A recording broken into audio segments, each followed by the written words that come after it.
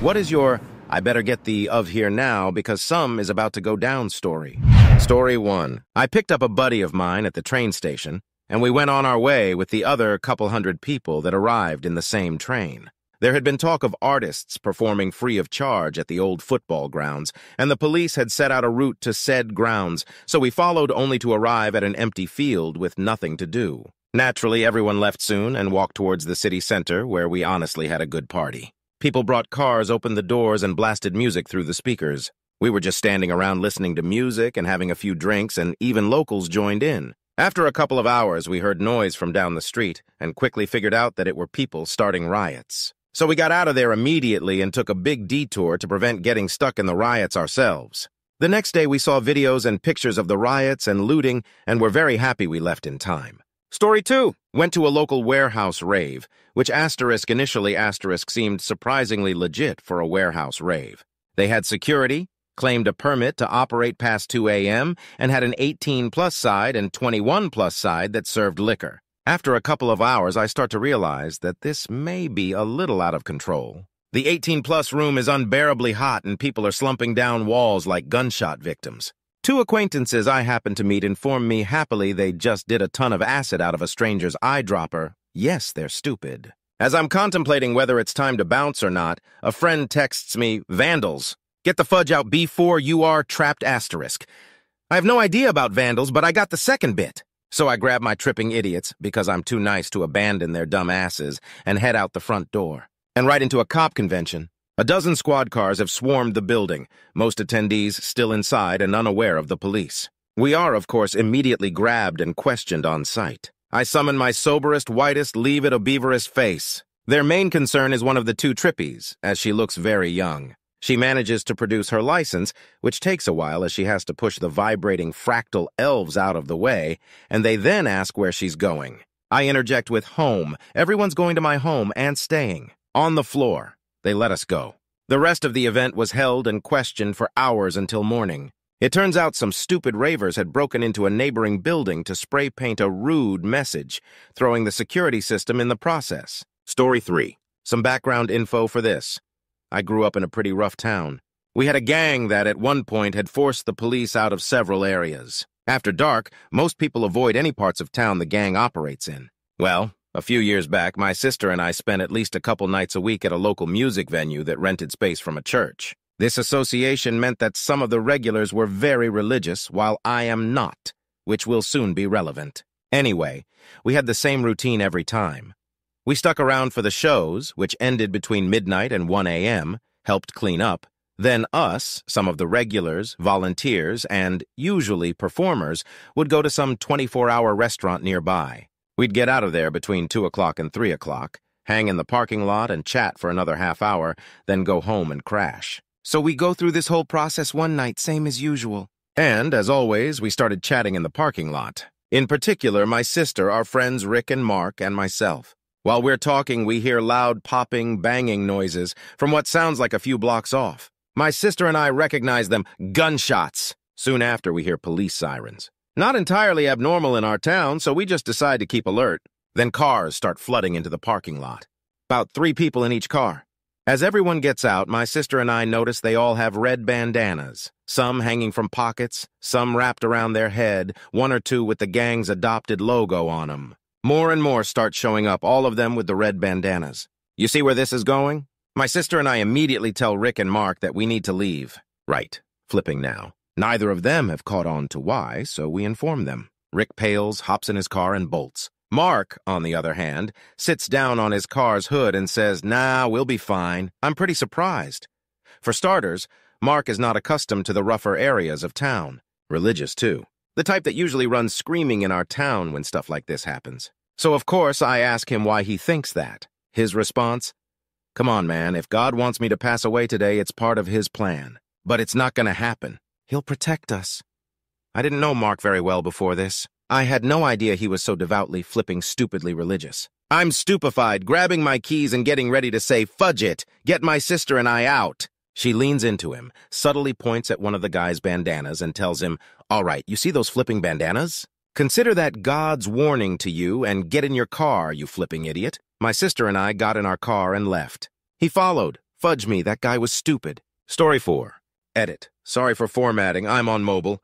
One night after I got out of class, I decided to stop for a drink on my way home at my favorite bar. This bar was the quintessential dive, but the building had been around for nearly 80 years, so it had a lot of personality. Well, this particular bar happened to be a major pit stop for the Vagos biker gang in my area. While I've been there while it was packed full of them, I was never really worried about it. It was a, if you don't start trouble, you won't find trouble sort of thing. Anyways, this one night it was only me and about 20 Vagos in the bar. They're drinking, shooting the cow, when the gung-ho ex-military security guard decided he would tell, not ask, them to move their bikes. This was taken as an affront, and the situation quickly devolved into one security with his hand on his gun versus 20 angry Vagos. They took it outside, at which point I decided it was a good time for a cane to mainly see what went down. I know this was a bold, dumb move, but I was young and wanted to see how it all played out. The balls on this security guard must have been made of some space-age cow, because when the Vagos were screaming at him, "Do you want to go home tonight?"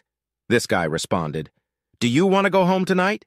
Because when I pull my gun out, I'm shooting you in the flipping face." Well, after a lot of posturing and threats to each other's mothers, they eventually and calmly explained why they were both upset and squashed it. The Vagos ended up buying the security guard, myself, and all of the bartender's shots to celebrate living. This situation screamed, "Get the fudge out of there!" But I didn't, and got drunk for free with people that more than likely had a gang file. Story 5. I was smoking a cane behind a 711 when I heard multiple gunshots going off in the area. Given that I was not in the best area of town, I immediately thought probably just some gang violence or a robbery, and continued to breathe my cig.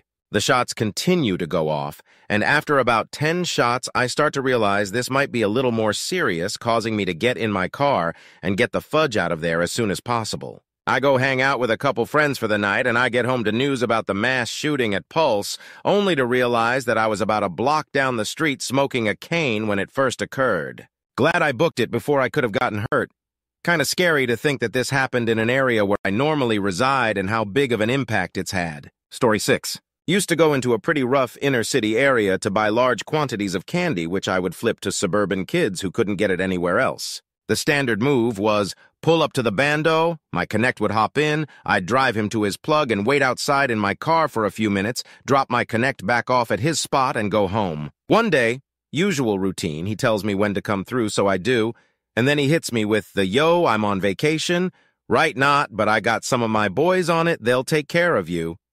Then 3 pretty built dudes I've never met hop into my car, we make the bare minimum of small talk, and I drop them off to go pick the candy up. Naturally, out of all the times I'd done this, the one time I was dealing with complete strangers, someone pulls up on me as I'm in my car alone, waiting for the deal to go down, asking where I live and who I know. I mention the person I do know, so they ask where he's at. I have to say he's not here because he's not. They basically tell me that next time they see me, he better be with me or else it's going to be a problem.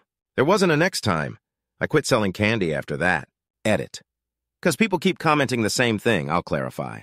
I go pull up outside the trap house, if you want to call it that, and park on the street. My usual Connects associates leave my car and go inside. Some other people pull up in a car next to me and ask who I know. It wasn't the same people as the ones inside doing the sale. It could have been their friends or something IDK. Story 7. 1991. Tower Theater in Upper Darby, Pennsylvania. I went to see Jane's Addiction.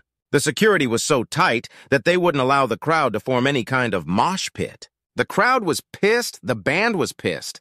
Finally, after 6 songs, Perry Farrell had enough. He shouted, "This city needs an enema," dropped the microphone and walked off stage.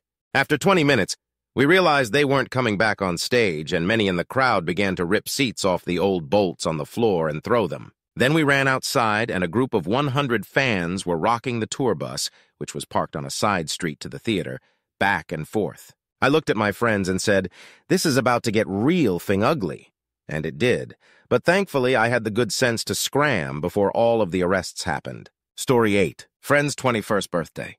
We were all at college right outside of Trenton, New Jersey. I'm the only 21-year-old. Another friend has the world's most convincing fake, and a third underage friend agrees to drive the 3 of us around. It's about 10 o'clock. We're going from bar to bar, but all of them are closed. After an hour of failing to get our friend his first legal drink, we're ready to give up. Our driver, Ned, speaks up. "Wait a minute. I know a bar that's open 24 hours. We're interested, but he immediately follows up with, never mind, I shouldn't have said anything. Forget I said it. We tell him to at least drive us there so we can get a read of it and decide for ourselves whether we want to go in. He refuses, says it's deep in Trenton and the cops don't go there. He worked with a lot of underprivileged families in Trenton and knew the seedier side. Us, being extremely inexperienced morons, insist we'll be fine and convict him to take us. We drive for half an hour into Trenton, and he comes to a stop at an intersection. There's boarded-up houses, a parking lot, and a shack no bigger than a garage nearby. Nothing else. Okay, we're here. We look closer at the shack. There's a small lit-up sign that says Pass-On's Nightclub, Passion's Nightclub. The eye had been shot out by a gun. And a large crowd of men were standing around the building, all wearing blue. Trenton had a huge Crips Bloods problem at the time. We all immediately say nope and tell Ned to get the fudge out of there. But on our way back, I somehow convinced us to turn around. I don't know why, I was a flipping idiot. Ned drives us back and drops us off across the street with this warning: one shot and we're getting out of here. I'm driving up to the next traffic light, turning around and driving back. I'm waiting outside for 5 minutes. If you're not in the car, you're getting left behind. We walk up to the bar, 3 white-as-it-gets kids from the suburbs in the middle of Crip territory. An old man at the door tries to shake us down for a $35 cover, but his friend tells him to let us in. We walk in the door only to be greeted by a bulletproof window with a man on the other side with his head down, reading a newspaper. What do you want? I was first to the counter. 3 shots, please. He looks up at us, then slowly takes his glasses off. What the fudge are you?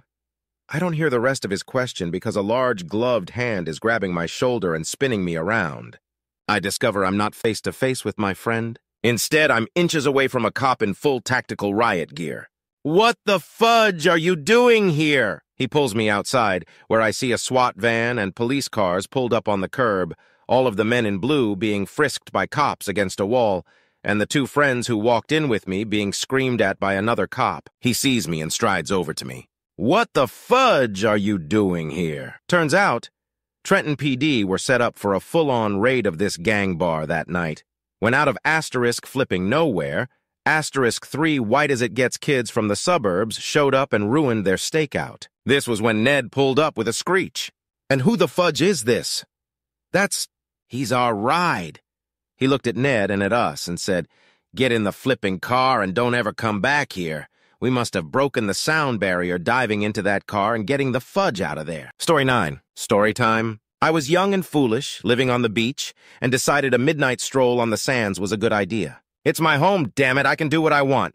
So I'm walking by the water, and I hear this asterisk thunk asterisk in the sand around me. I look up. There's a group of drunk guys throwing rocks at me from a 4-story motel. Now I have a temper, and it's not nice to throw rocks at people. My dumbass decides the correct choice is to shout up there that they need to cut the fudge out. There's this weird pause like they had to process, and one shouts back, "Hold on, bad person, we're coming down!" At this point, my mind catches up, and all I think is asterisk, oh cow, I need to get off the beach right flipping now, asterisk. All I had on was my phone. I had walked there. So I kicked off my flip-flops and ran to the street off the sand just as this group of 5 dudes stumbles out the front doors. I know the area, so I ran full out till I lost them in a darkly lit neighborhood where I could call my dad to come get me. To this day, I have no idea what their plan was. Doubt they really had one. Story 10. Many years ago, I was at a free back-to-school concert put on by the local alternative radio station at the Hatch Shell on Boston's Esplanade. Don't remember the opening acts, but the headliner was Green Day, then just starting out on their Dookie tour. Needless to say, after a very hot day and plenty of beer, the crowd was getting rowdy. When Green Day finally came on, what seemed like the entire Esplanade turned into one giant mosh pit. After about 2 songs, I saw the 30-foot-tall inflatable WFNX hot air balloon crumple to the ground, and the mood started to get really ugly. Snapple was one of the sponsors of the event and had been handing out free bottles of Snapple, which became airborne projectiles flying in every direction. Pieces of the railing in front of the stage started getting thrown around the mosh pit, which at this point easily comprised hundreds of people smashing into each other. I grabbed my girlfriend's hand, and we scrambled out of the back of the crowd just as it started to turn into a full-fledged riot, with helmeted Boston City cops rushing into the crowd just as the band fled the stage only a few songs into their show. And that, boys and girls, is the true story of Boston's Green Day riot of 1994. Story 11. About 8 years ago, I was living with a friend in a small trailer. There was a trailer a good ways behind us that the landlord eventually rented out to some guys. I was playing Piece 2 in the living room one morning when one of the new neighbors knocked on the door. He introduced himself and we talked for a few minutes before he asked if I wanted to check out their place and breathe a blunt. I obliged. During the walk to his trailer, he randomly asked me if I know anybody that wants to pay for a hooker. I told him no and asked why. He said, "This hooker just got out of jail and is staying with us. I just want to worker her out." This really disturbed me, but we were walking into his trailer by then. Inside, there is no furniture or anything aside from one room with a small TV and a mattress. A guy and the hooker in question were sitting on the bed watching censored photos on the TV. The guy that invited me over began searching all through his kitchen for what I assumed was the candy. Unable to find it, he proceeds to make a pipe out of an empty beer can and place a crack rock on it. He takes a hit and starts to pass it to me. I noped right the fudge out and went home. Next day, one of the guys stabbed the other guy and everybody went to jail, so they were evicted. Story 12. Was in the city center with my dad and autistic brother. We live in Northern Ireland, and this was around 2004. We were in a main shopping center when all of a sudden my brother had one of his fudge this, I am taking my clothes off moments, and immediately stripped his trousers off in the blink of an eye. He had some severe behavioral problems when out in public, most likely overstimulation. What we forgot to mention is that the Apprentice Boys, a marching Protestant group, were on a route that took them right outside the shopping center. Now being in a majority nationalist city, we thought this would have been diffused by a heavy police presence. Nope. While we are dragging our half-brother out of the shopping center towards the car, roars, shouting, and bottles were thrown across the barricades that were set up. So there we are, in the middle of a riot, dragging my disabled brother by each hand. My dad on one side, me on the other, and wielding his quickly discarded trousers with the other hand. Luckily, I think the riot distracted everyone from seeing two people drag a half-child through a city center. So it may have been the most perfectly timed public disorder I could ever had hoped for. Story 13. I grew up moderate poor Mexican. Never had any cholo Mexican gang friends, but knew friends of friends types. So about 12 years ago, this cholo-looking dude and I become unlikely friends at work. We joked, talked, and took breaks together. We were unlikely pals. He's 5'1", neck, chest, and arms covered in tats, crooked nose from too many fights. Me! 5'10" weighs he, no tattoos, never fought in my life, geeky, nerdy, thick Drew Carey glasses. One day he asked me for my number to hang out. I found it odd.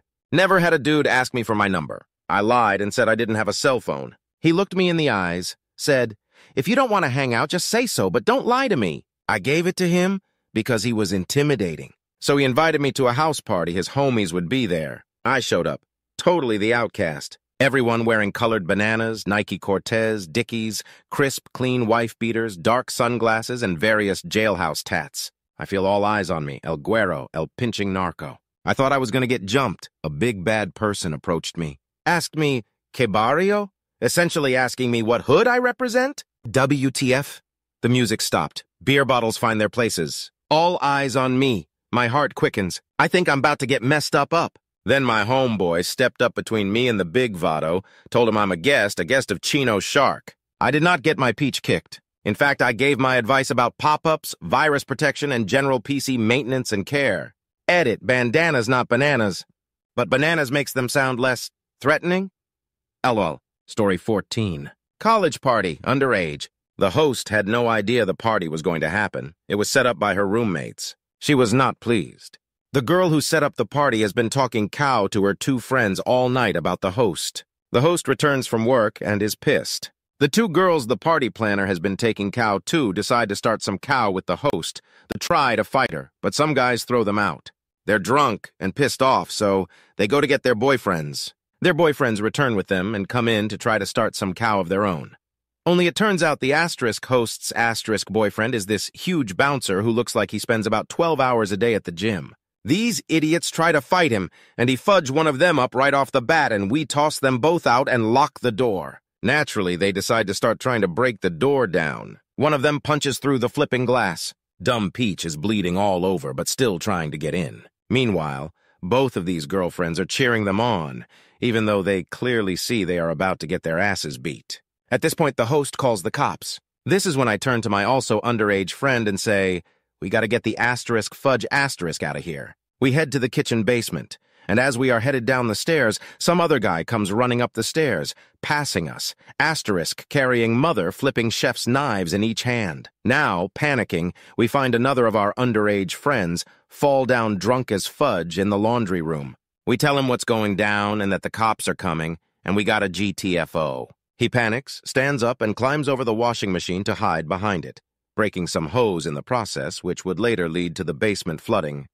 But that's another story. Our friend will not come out from behind the washer, so we decide we have to abandon him and save ourselves. We climb through a basement window above the kitchen counter, breaking a little swivel fan in the process, and flee through several backyards until we find my friend's car. We speed off to a McDonald's down the street, trying to calm down, when we get a call from our friend who had hidden behind the washer. He'd followed us through the window after a few moments and needed us to come get him.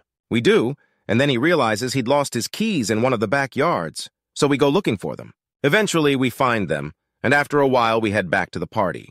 The cops had come, arrested the guys trying to break down the door, and it turns out that one of the two girls had a warrant out for her arrest. But she had escaped. We helped clean up a little. There was a lot of glass to sweep up because they had broken a few more windows and called it a night. Story 15. I was on a downtown B train in Manhattan. As we reached Grand Street, a fist fight that had been brewing became a reality. After Grand Street is the Manhattan Bridge, which takes a while, and then you're in Brooklyn, my destination. Destination or not, I wasn't going to be trapped in a subway car with two dudes trying to terminate each other. Perhaps I'm not as jaded and tough as real New Yorkers, but I got the hell off to wait for the next train. What was weird to me is how no one else did and seemed either to try to tune it out or curious what might happen next. Well, whatever would or did, they'd have 6 or 7 trapped minutes to witness it. It was rush hour. I had to wait all of 40 seconds for the next train. People are weird. Story 16. When I was 14, I was invited to go to Toronto with my best friend and her family for the weekend. Another family, friends of theirs, were coming along as well. Due to not having enough space in the vehicle, my best friend and I took the Greyhound bus. It took us about 2 hours to arrive, but once we were there, we still had to terminate some time as we were early and they were not. So we explored parts of Toronto. Finally, around 3 p.m., when they said they would be there, we started walking to the hotel and went to check in. Her family had not arrived. We figured they were stuck in traffic, considering Toronto traffic is the highway to hell during those hours, so we hung around and just chilled. Around 4 o'clock, there was still no sign of them, and coming on 5, we were getting antsy, wondering what the heck was going on. We called a few of our friends who lived in Toronto to come and hang out, and so they did, and by the time we all met up, the other family joining us this weekend arrived. The father came along and he asked us where her mother was, and in response we said we didn't know because she was coming with him. He said he had gone to the house, no one was answering or even there, so he left and came here. From this point on, we were getting really confused and frustrated, but I noticed how he also kept closer to her than usual, kept staring only at her, and was way too calm about the entire thing. Our Toronto friend also noticed, and he came close to me and said, "I don't trust this guy." We went up to the level we were staying on anyway, as the creepy father had said, "I'm sure they are coming. Let's not have this ruined." Once we were up there, my best friend hurried to get to the phone and called her mother, to which she was almost shouting on the phone, "You need to come home now. He never came to pick us up." After the conversation, sure enough, the father of the other family came in and was acting weird as ever. He then said, "Well, if your mother isn't making it, I'll stay in this bedroom with you guys while my daughter and her friend can have the other one." As soon as that happened, I knew we were not staying there. So I took her out of the hotel, and our friends took us to their house to hang out, before my best friend's grandmother rented a car in order to come and get us. We were picked up at 11:35 p.m. So that's my memory of almost having to spend a night in a room with a pedophile who would have probably touched our coochies, or at least my best friend's coochie without consent. Story 17. About 5 years ago, I was at a house party. We had all just discovered marijuana, so we're around 12 people sitting in a ring on the floor passing joints and a pipe. A few hours in, I mentioned to the guy whose parents owned the house that something is happening outside the window behind him. When I tell him that I'm seeing flashing blue lights, he doesn't believe me, and he refused to turn around to have a look because that would mean that I had gotten him. Yeah, he was the wrong kind of paranoid. After about 5 minutes of arguing, he finally caved in and had a look. Before this, he had been kind of blocking the window and it was dark outside. But once he looked outside, he instantly turned around and said the words you just don't want to hear when you're doing terrible illegal sweets. Cops. We all panicked and started turning off all the lights, thinking that the cops that was right outside would just assume that the inhabitants of the house suddenly disappeared. Most of us felt that it was best to just stay put and keep silent. Fudge that, I thought, and two others agreed. There was still one problem. The only way off the property was through the driveway, and, well, that's where the car with those blue lights was parked. The driveway was shared between my friend's house and another one, but the car was parked right outside the one we were in. With no better plan, me and the two others pretty much just walked through the door and got out into the driveway. At this time, we realized that the car was an ambulance and not the police. Whew. We keep walking anyway, though, because at this time we're already freaked out. I kid you not. Literally, the second we get out on the street, we see 4 police cars driving straight into the driveway we just escaped. And the last thing we see before turning the corner is an officer opening the door to the house. I didn't get to hear what happened until a few days later when I ran into the guy who owned the house at school. Turns out they had all sat back down on the floor and started passing joints again pretty much as soon as we had left. Not sure what led all those people to think that was a good idea, but they did it anyway. The officer had apparently walked right in, didn't even knock. He had appeared in the living room and asked who had called. Naturally, no one there had called any cops, and it turned out that the guy next door had a heart attack. They got lucky, though. The officer ignored the obvious cow that was going on, which is pretty fair considering what they were there for. Still, in the moment, I was pretty oh-no sure I had just dodged being arrested. Never understood why they sent so many cops, though. And yeah, the guy lived. Happy ending. Story 18. Hello, Reddit. This is my first post. My story took place the summer after my freshman year of college when I came back ready and eager to reacquaint myself with some of the ladies I knew back in high school. I came up with a solid game plan of how to get some action. A pint of whiskey and a paid-for movie experience at the local AMC. Needless to say, we left the movie and went to where I had parked the car, in the back of the theater parking lot.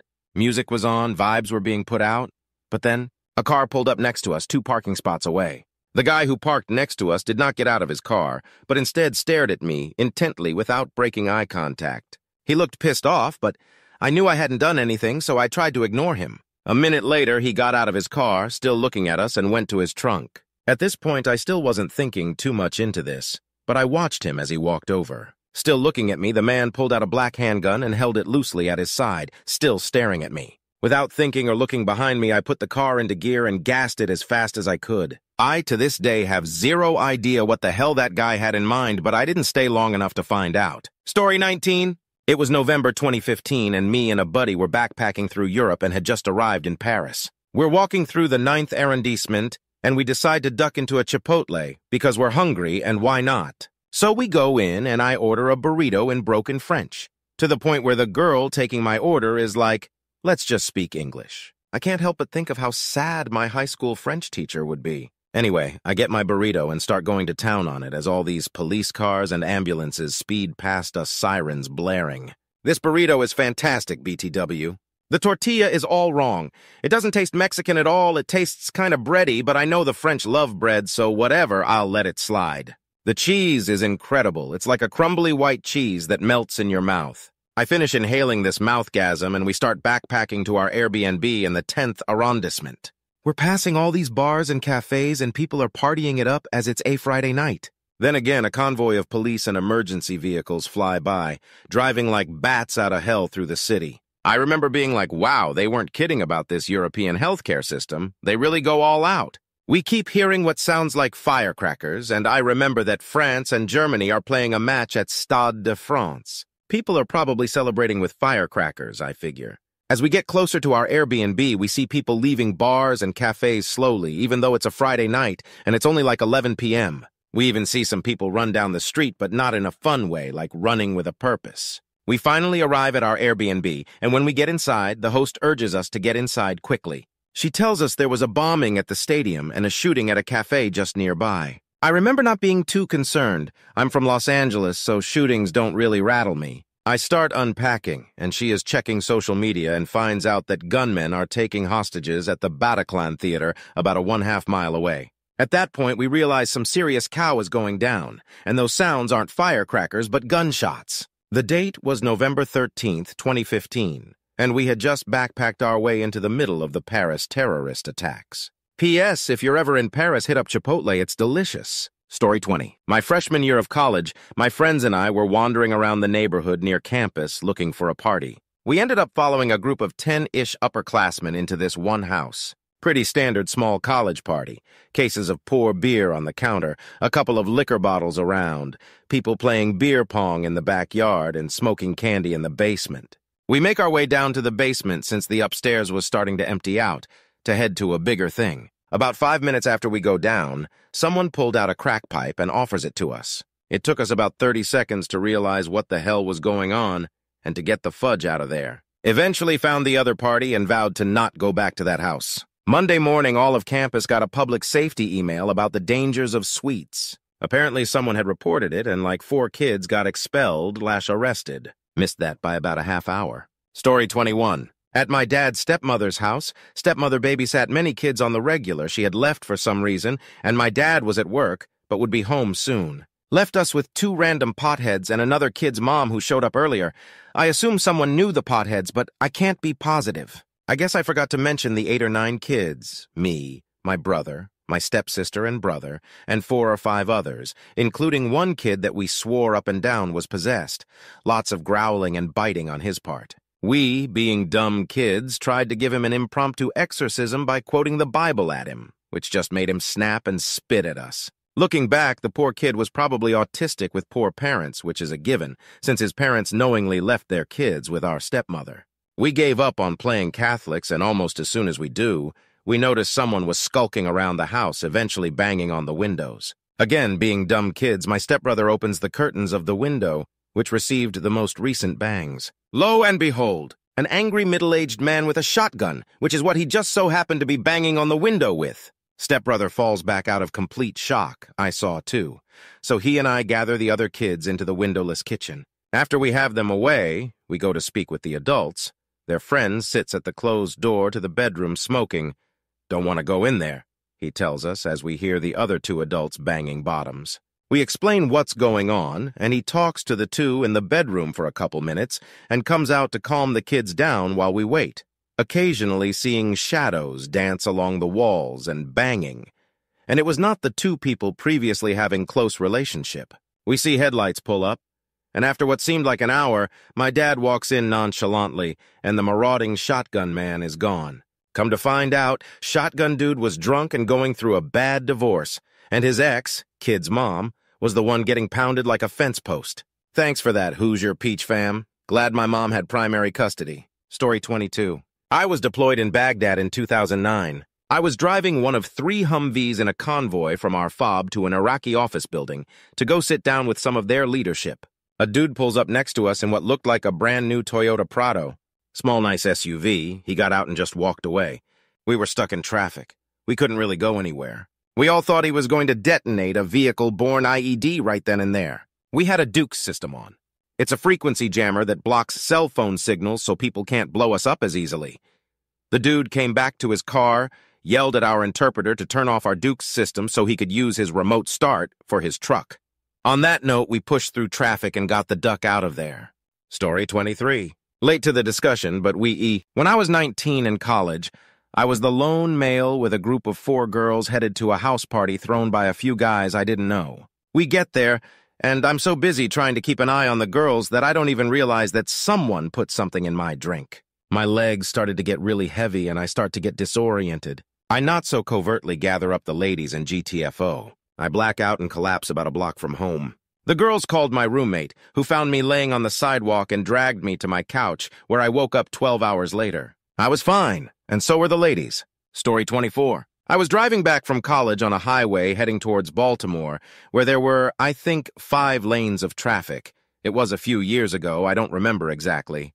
There are police cars in the right 3 lanes with their lights on and a car in front of them, so I just assume it's an accident, so I slow down to merge and get over into the second to left lane. All of a sudden, a cop steps out in front of me and stops me and the guy in the left lane, blocking all traffic on the highway. Next thing you know, the cops are all positioned behind their cars, pointing guns at the stopped car on the side of the road. I called my parents immediately since I was terrified the person in the car they stopped was dangerous or something, and I was the first car in line closest to it. I honestly thought there was a good chance my car would be shot at. Eventually, the cops got the guy out of the car and wrestled him to the ground. I noped out of there as soon as I could, while the cars behind me crept forward to see what was going on. Story 25. So it was the year 2010, and I was on a study abroad trip in Malaysia. A group of us, 5 guys to be exact, are staying in a decent area of Kuala Lumpur in a nice hotel. Not a particularly shady region is the point, so we decide to go to a bar that is just across the street from Out Hotel for a few drinks after dinner, probably around 8 p.m. So we get in, and the first thing we notice is that there is a girl in a prom dress doing some kind of karaoke on a stage. Okay, that's strange. Next thing we notice is that there are scoreboards all around the stage showing various numbers. They all looked like NASCAR pole position scoreboards with numbers in red on one side, green on another in a long vertical stack. These girls would sing about 2 songs, then rotate off the stage, all in full puffy prom dresses. We never could figure out the purpose of the numbers, but we did realize fairly quickly this was some form of brothel. None of the wait staff had any interest in talking to us, though they were happy for us to keep buying $6 beers. Norm in Malaysia was $1, $2 at bars. Anyways, to the I better get the fudge out of here spot, so we had been there about an hour, sitting towards the back of the sparsely populated seating area. We hear the door open and turn to watch as about 30 guys all dressed in black suits, black ties, black sunglasses file in and completely line the back wall. Not a word said, nothing stops, the staff just keep doing their thing, etc. Nothing changed, besides there were now 30 guys all dressed in what I would call a Fed suit. We quickly got our tab, paid in cash, and got the fudge out of there. We still have no idea what was going on or how the scoreboards were being used. My best guess is a way of having anonymous bidding on the girls, but there was no order or pattern with the numbers, nor were there enough people in the room to keep all the boards populated with numbers. We also didn't want to admit to being in a brothel, even if unintentionally, so we never asked anyone else. I'm just glad we got out and didn't get busted in some kind of international prostitution ring. Story 26. I was playing flag football this winter in a pretty intense 9-on-9 league. The league allows stiff arms and full-on blocking. My team has 3 or 4 guys that are 250 lbs plus, and we were dominating this team. A guy on their D-line got pretty upset after getting pancaked, so he got up in one of our guys' faces. This turned into a shoving match, and then one of their guys threw a bunch, and the refs called the game. Now that the game was over, a couple of their guys doubled down on their smack talk, and one of their fans came down from the stands and joined in on the smack talk. A fist breaks out, and then another. That's when the rest of their fans came down to back their boys up or whatever. All of our fans are our wives, girlfriends, kids, and golden retrievers. Funny thing is that they were now mostly fighting amongst each other. Most of our guys had left with their families. One of the fans then threatened to go up to his car and get his piece and settle this once and for all. I looked at my uncle, who also plays on the team, and we both raised our eyebrows and said, I think it's time to go. Story 27. Back in the year 2000 in Los Angeles, I was a little drunk with my buddy, and there was a cute girl at a corner and asked if we wanted to be extras in a film. We said sure. She walked us down a few blocks with the other extras to meet the production crew who happened to all be Eastern European, and now the cute girls were gone. They walked all of us up the 3rd floor where they were filming, and it was an empty room. Before we entered, I told my friend to follow my lead, and we asked to use the restroom. They escorted us to the restroom and had a guy stand at the door while we pretended to pee. I whispered to my friend this was really weird and to make a break for it. As soon as we finished, we said we had to go, and one of the guys actually tried grabbing my shoulder to prevent me from leaving, but we got out of there. We joke about it now, but we always wonder if we almost get kidnapped into a close relationship trade ring. Story 28. In college, I used to go to raves about once a month. I was actually quite responsible about it, if that doesn't sound like an oxymoron. I grew up a straight-laced kid from the burbs, so all of this was fun and new and exciting. Well, one evening at the club, I split from my regular group to hang out with these new friends. Always great to meet new people, right?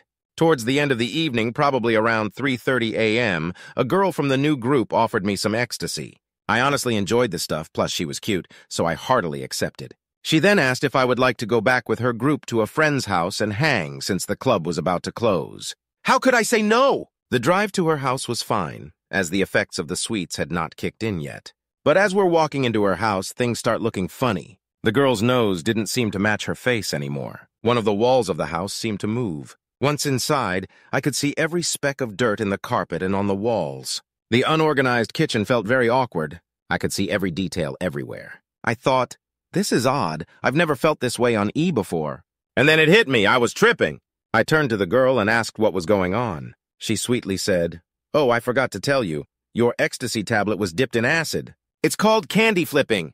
Fan flipping-tastic." I had never tried acid before, and honestly, I'd never wanted to. My first thought, don't panic. The second one, find a place to sit, close my eyes, and ride this thing out. So I go into the living room, and it seems that there are a lot of really messed up people on the floor, sitting up against every free spot along the walls. I, too, took a seat against the wall and hoped for it to wear off. After about 2 hours of crazy, open-eyed dreaming, I wake up to the sound of dry cereal being poured into a bowl. In the middle of the room, I see a little girl. She is sitting in front of one of those huge brown console television sets. She was watching cartoons as her pierced-up mother with green hair served her breakfast. Keep in mind, all of the zombie-eyed, passed-out people are still in the room. I was flipping horrified. The effects of the candy trip were fading, so I decided to book it out of there. As I made my way through the kitchen on the way to the back door, there were 2 guys standing on opposite sides of a kitchen island. When they noticed me, the room went dead silent, but only for just a second. They quickly ignored me and went back to their conversation. About money, about sweets, about who ripped off who. They started getting loud. Then louder. The intensity kept escalating. Now, asterisk in my head, I'm thinking, asterisk, this is the part in the movie where someone pulls a gun. Time to go. I awkwardly but briskly walked towards the kitchen island. "Hey guys, I gotta go." Incredibly, they paused from their argument and I made my way out. I found my car parked in the yard and got the hell out of there. I didn't know where I was, but I knew it was not in a good part of town. After leaving, I got lost and couldn't find the highway. I was just about to bad person out, but thankfully the voices in my head told me how to get home. Edit. Punctuation and a word. Edit 2. The last paragraph is true. The effects of the sweets had not quite worn off. Multiple voices spoke in unison in my head, helping me get home. Story 29. Had the munchies, so I drove to a nearby gas station that's open 24/7. It was about 1 a.m. As I park my car, a car comes screeching into the parking lot behind and stops at one of the gas pumps. About 6 guys wearing full black and matching a stereotypical gang appearances pop out the car and start yelling about all the bullet holes in the car. I then noticed that the car literally had smoking bullet holes in it all down the side. The breathe may have been the radiator or whatnot. I am not a car or gun expert, but either way I decided it was best to skip getting snacks that night and instead drove back home. Story 30. It was in 1994 in downtown Vancouver. I was at a bar watching Game 7 of the Stanley Cup Finals with a friend. We were joking around during the game about a riot afterwards if the Canucks were to win. I remember telling him there's going to be a riot tonight, even if I have to throw the first brick. Haha, right? Anyways, the Canucks famously lost that game and we were pretty bummed. Everyone around seemed depressed, so we had another beer and a sullen silence before I finally said, "Fudge it. I'm going home." I was a couple of blocks from the bar on the corner of Robson and Thurlow when the crowd started getting very aggressive and pushy. The reality of things turning ugly was not as appealing as the jokes we were making about a riot. People started fist-fighting, yelling, just turning into a mob, really. I elbowed my way out of there and headed for the train as fast as I could to get home. It was only about 10 minutes after I left that storefronts started getting rocks thrown through them, and rubber bullets from the Vancouver police started firing. That was one of the blackest days in Vancouver's history. Until 2011, of course, when I guess nostalgia took over and people really wanted to experience it all over again. Story 31. All right, fairly late and not nearly as exciting as some of these stories, but here's mine. I was in my sophomore year of college. I was 20 years old, so on a Saturday night, I was, of course, drinking at a party. This party was pretty good, really crowded, good music. At one point, the music stops and the lights turn on. Everyone at the party started yelling at the faceless person who had briefly ruined their good time, and the music got turned back on and the lights back off. I got this feeling like whoever did that was trying to warn everybody, but they got drowned out because the party was too rowdy. I found some of my friends and told them I had a bad feeling and we should go outside. Some of them listened, some didn't. We're out in the backyard for about 10 seconds before about 3 cop cars pull up. I and the several friends who stepped outside simply walked away out of the backyard, while everyone else scrambled to get past the cops. One of my friends got arrested, and so did about 10 other people at the party.